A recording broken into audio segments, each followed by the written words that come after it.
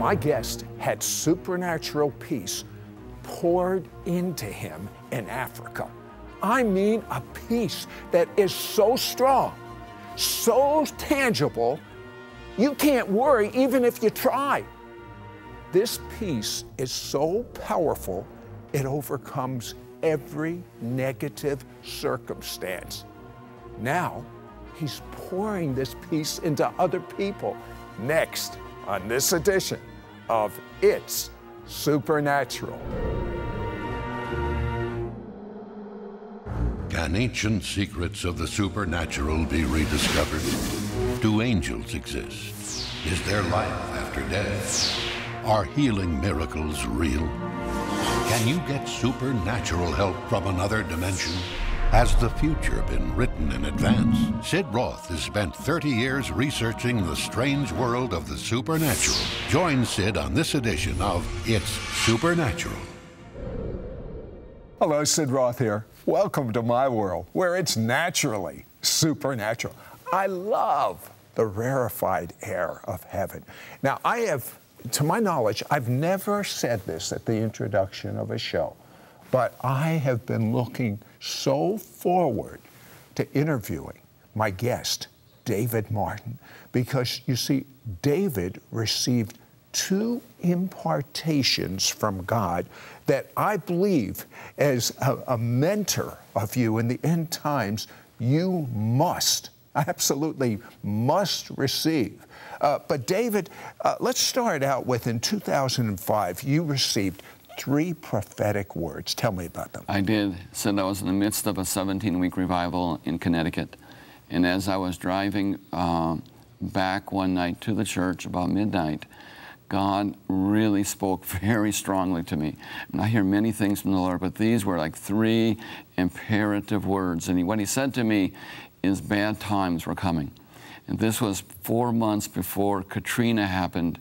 And literally, I saw Katrina of sort. And if I saw correctly, Katrina was nothing. What really impressed upon me when that happened is God saying to me, this is a wake-up call.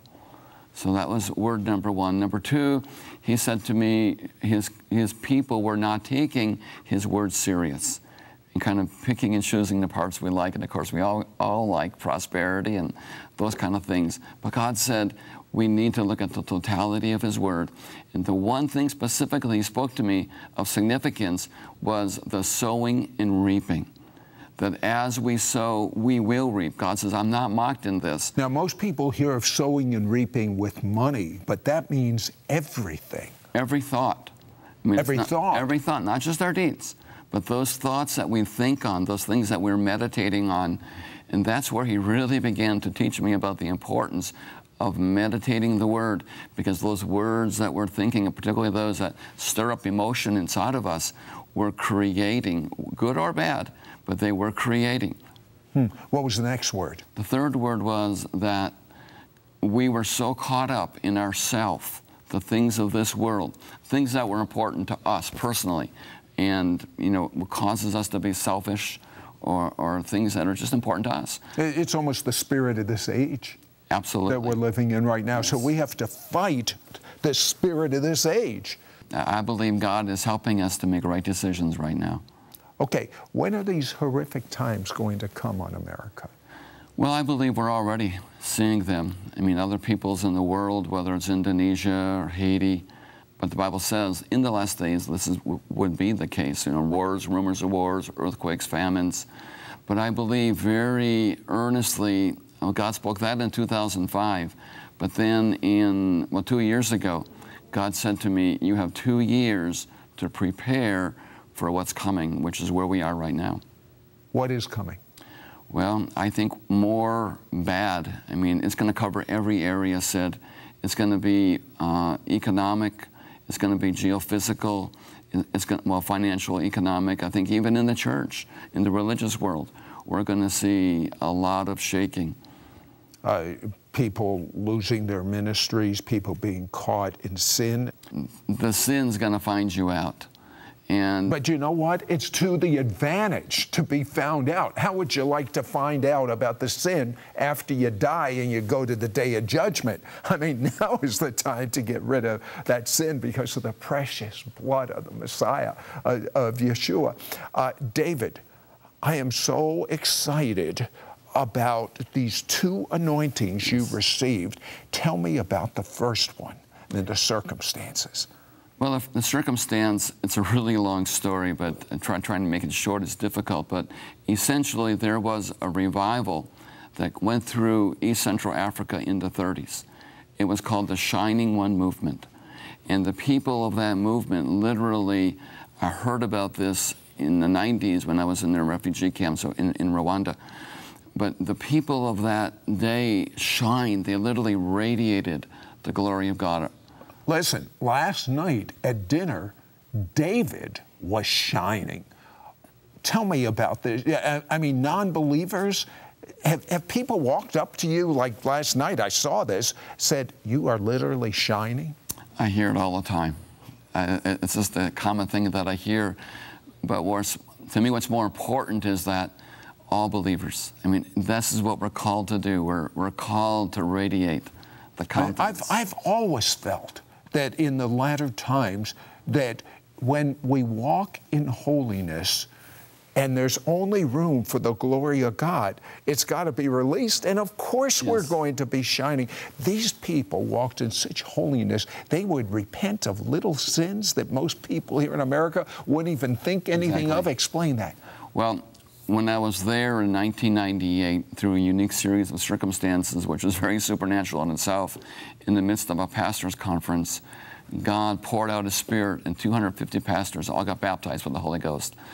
I mean, we're talking non-charismatic people are getting baptized in the Holy Ghost. 3 hours of glory. God said to me, go to the birthplace of that revival. And while I was there the next day, walked into the chapel where this revival happened 30-some years earlier. And while I'm in the chapel, a man named Enoch walked in. That's an interesting coincidence. Enoch? Well, Enoch just happened to live a long time. He was one of the founders, if that's the right word, in this chapel. This revival started in this chapel, spread all over East Central Africa. But because God had told me in 1979 to study miracles, to prepare for the end, if you will, to teach people how to walk in the miraculous for these days. And the one miracle, Sid, that God really directed me to study was transfiguration. So I've been studying this for 30 years. Now here, I'm face to face with a man that walked in transfigure anointing. And I'm saying, tell me about it. And as he explained it to me, he said, David, this anointing, this move of God really wasn't about shining. It was about holiness. And the presence of God was so strong that people literally could not live with any kind of sin. And coming to the altar every day, repenting, as you said, of the smallest little thing, bad thought, bad action. But he said what happened over the course of time is they started shining. Well, not only did David receive the shining light anointing from one of the people that were connected with this move in the 30s, but he received an anointing that I don't believe you'll survive in the last days unless you have it. And I've experienced it too. Don't go away. We'll be right back. We'll be right back to It's Supernatural. One new man. The convergence of Jews and Gentiles. The two becoming one new man in Yeshua. When Jews and Christians become one new man in Messiah Jesus, we will experience a move of God such as the world has never seen. Healings, blind eyes opened, diseases removed, miracles, supernatural events, the dead literally raised, multitudes saved. The final and greatest revival before the return of Messiah. If we want to experience God's glory right here, now on earth, then we need to knock down the wall of division that separates Jew and Gentile. If you want to experience an explosive outpouring of God's Spirit, God's love, God's power, then log on to www.sidroth.org to learn more about the one new man. One Spirit, one faith, one new man. We now return to It's Supernatural. Hello, Sid Roth here with David Martin. And David Martin went to Africa and received an anointing that is imperative for the end times. So Enoch, who was part of the Shining Light movement from the 30s, prays for you, and what happened? Well, when he prayed for me, he said, I've had some great men and women of God pray for me, well-known leaders. Nothing like that. This was an impartation that literally gave me an awe of God, a real fear of the Lord, a desire to be right, to walk in rightness. I understand we have righteousness, but it was a desire to walk with God closer than I ever could imagine possible. You need a healthy fear and reverence of God.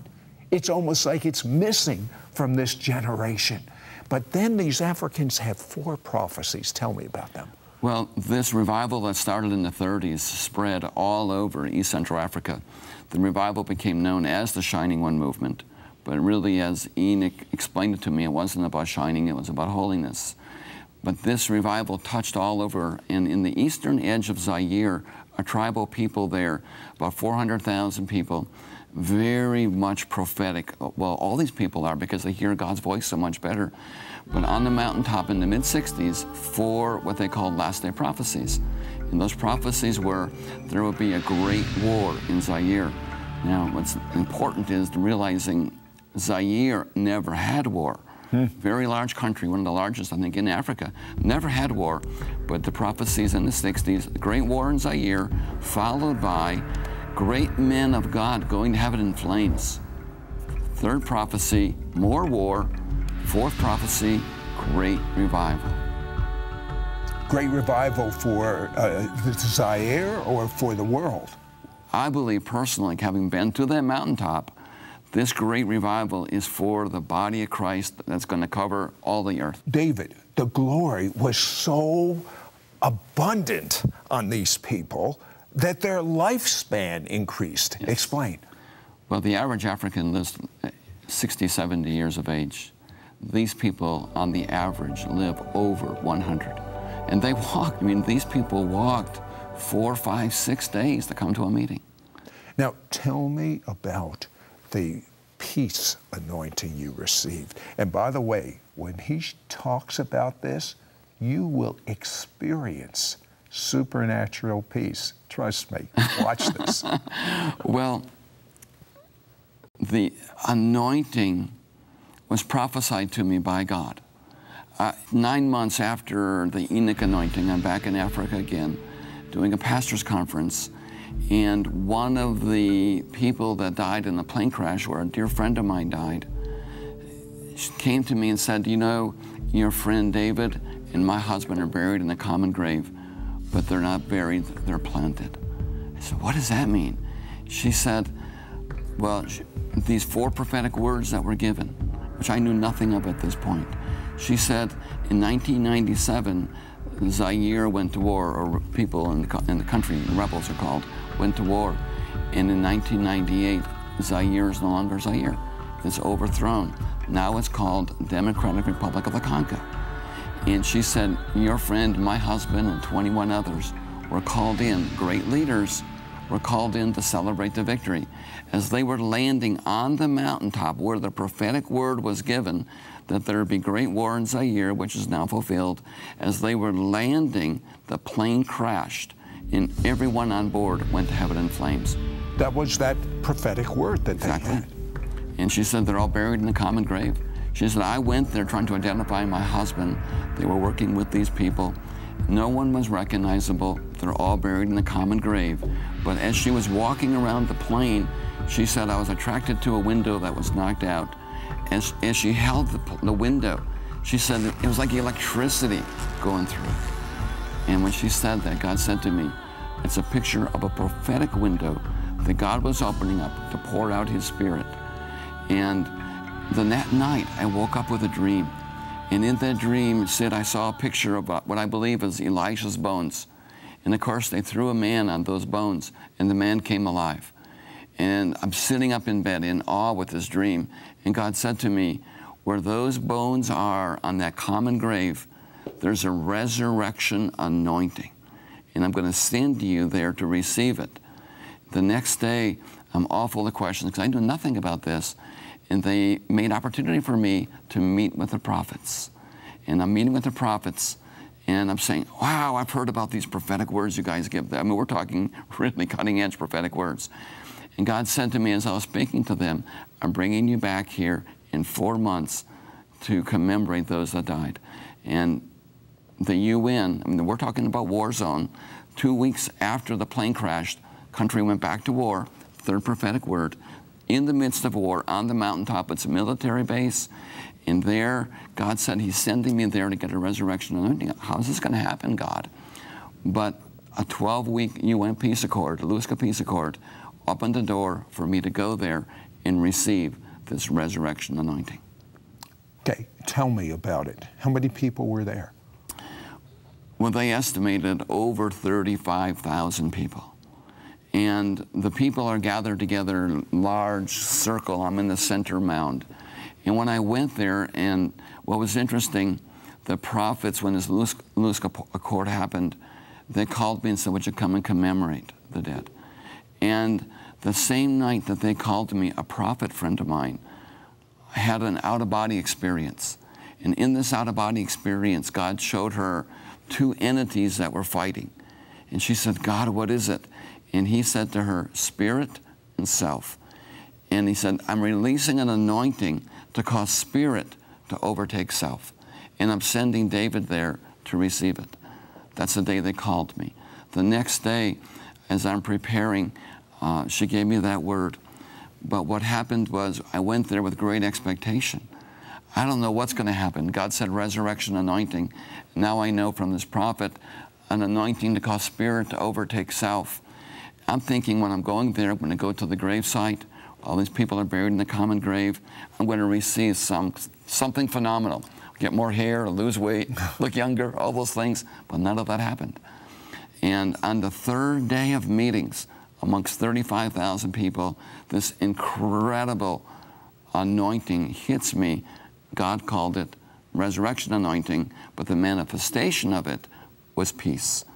How would you like to walk in peace no matter what is happening in the world? No matter what is happening to you, I think you can feel, just as David's speaking this, the peace is pouring out to you. Don't go away. We'll be right back. We'll be right back to It's Supernatural. God visited a group of Africans with the Shining One anointing. They would literally shine with the glory of God and walked in holiness. They had a peace so powerful it would overcome every negative circumstance. David Martin was transformed by receiving the Shining One anointing, and he wants you to experience it for yourself. Call now and receive David Martin's anointed and easy-to-understand 10-part audio CD teaching series, Spiritual Preparation for End Times. Yours for a donation of $48. Shipping and handling is included. Through this 10-part audio CD teaching series, you will learn how to live victoriously in the end times, walk in God's abundance in the midst of hard times, have God's supernatural power and protection operate in your life every day. 30 years of studying the supernatural. God has told me to learn how to do the miraculous so I can teach people how to do the miraculous. When I received a telephone call from David Martin over this phone, he prayed for me to have such a powerful impartation of supernatural peace. I can't wait for you to receive it too. Don't miss out on getting David Martin's anointed and easy-to-understand 10-part audio CD teaching series, Spiritual Preparation for End Times. Yours for a donation of $48. Shipping and handling is included. Ask for offer number 1350. Call or you can write to Sid Roth. It's Supernatural. Post Office Box 1918, Brunswick, Georgia 31521. Please specify offer number 1350 or log on to sidroth.org. Call or write today. We now return to It's Supernatural. Hello, Sid Roth here with David Martin, and David is on this mountain. He's receiving the peace anointing. This is anointing that will help you overcome everything that could possibly ever come upon you. David, tell me about that experience. Well, the impartation came to me on the third day of meetings. I'm in the midst of 35,000 people, and the power of God just hits me. And because of some things that were going on that I didn't fully understand, and people were writing things down in the Spirit, and I'm not sure about that. And I'm questioning that, and I'm crying out to God, because I've been to Africa 19 times. I've seen a lot of voodoo and stuff like that, and I've never seen people write in the Spirit. And as they're doing that, I'm questioning it, and I'm crying, saying, oh God, I'm concerned about this. And then the anointing hits me. Incredible peace of God. Tears were flowing down my face, but when the anointing hit me, literally my tears shot out like 2 squirt guns. And when that happened, God said to me, it's me. Receive my peace. And I'm saying, God, I don't understand it. You said resurrection anointing, and he said, that's what this is. And I said, help me understand. And he took me to the story of the Shulamite woman that couldn't have any children. And when this woman had a child, supernaturally, child's maybe 12 years of age, has some kind of a farm accident, maybe heat stroke, the father brings the child in. And now she's ministering to the child, and the child dies. Puts him on the prophet's bed, goes out to her husband, and she says, I need to see the man of God. And the husband said, well, how about the boy? And her response is what God showed to me, shalom, peace. And it was that shalom, it was that peace, that prosperity that set the stage for the man of God to come, and the child was raised from the dead. And then God took me to Ephesians 5, where it says, awake thou that sleepest, arise from the dead, and I will cause you to shine. And at that moment, God put all of it together, the shining one anointing with the resurrection anointing, and said, I believe this, the church is a sleeping giant, and God is releasing anointing and knowledge of his word to cause us to rise from the dead and shine for his glory. What difference is it making in your life? You told me you are hearing God clearer than ever before. Tell me about that. It's a witness in your heart. It's absolutely knowing the voice of God. These prophets would do nothing except what God said. We've gotten so caught up in just following the natural realm. God is saying to me, and this is what he's showing me, that there's a higher level of walking in the realm of the Spirit. And by this anointing, for me, it's been more clearly hearing the voice of God. And equally significant, though, is when something bad happens, you're not rattled. The peace of God guards your heart, guards your mind, so that no matter what's going on around you, you're not moved. You told me that your hands are starting to sweat. They are. And what that means is that the presence of God is getting stronger and stronger. What difference is it making in your life, these two anointings you've received? Well, very clearly, the impartation that God gave me gives me the ability to more clearly hear God's voice. But over and above that... Isn't that what Jesus had? He only did what he saw his Heavenly Father doing. Exactly right, and that's how we're supposed to walk. And I believe that's 30 years of my preparation is to do what Jesus did, to walk in that same level of anointing. And that's what I'm seeing. I'm sensing that this anointing has also given me a supernatural peace. That supernatural peace when something bad happens, like I was in a head-on car accident a couple years ago. Should have been killed. I mean, but God gave me this supernatural peace. And one example I just thought of is I was in L.A., flying back from L.A. to Tulsa, and American Airlines canceled my flight. And instead of getting home now at noon, a direct flight, I'm going to be in the air for the next, or in the airports for the next 7 or 8 hours to get home late at night. But anyway, because of this peace guarding my heart, I said, okay, all things work together for good. I don't understand it, not what I'm planning, but God supernaturally orchestrated for me to sit next to a businessman, heard about what we were doing, and the next day wires $25,000 to our ministry. Now, I believe that without the peace, I could have missed that, because I'm walking in anger with American Airlines or frustration or fear, whatever. It's got to even affect your health, just as the Africans lived into their hundreds. I mean, when you're walking, let's face it, most doctors say stress is the cause of most problems, physical problems people have. You can't walk in stress if you want to when you're in this peace. Well, it's always a choice. But an interesting point to this is what you said about stress. Well, the parable of the